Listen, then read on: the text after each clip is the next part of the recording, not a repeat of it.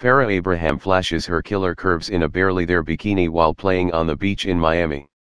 She knows how to have a good time.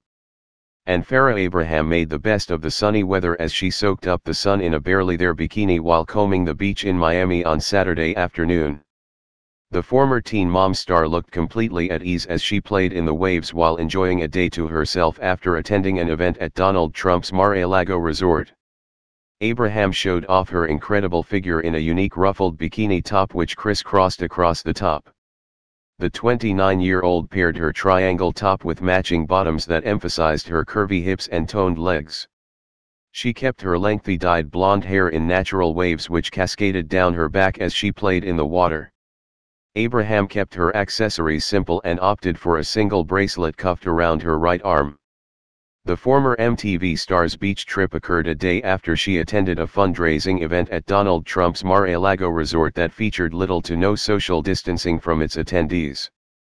The reality television star posted a video to her Instagram account on Sunday morning to share her memories from Friday's fundraiser.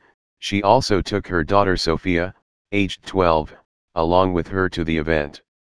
Abraham was first seen walking into the resort with her daughter and one of their dogs, and she remarked that they were excited for the fundraiser to begin. She was then seen in the middle of a large crowd that had gathered to take a video of the former president, who notably wore a hat bearing the Make America Great Again slogan.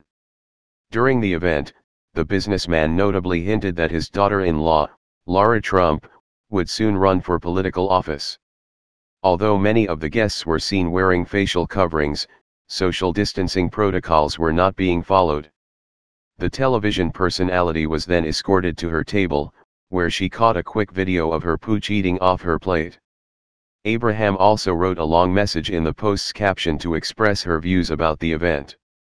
She began her message by thanking the leaders, talents, military, security, sponsors and more who truly showed care for many eye-opening sectors that are breaking cycles of systemic injustices and saving lives.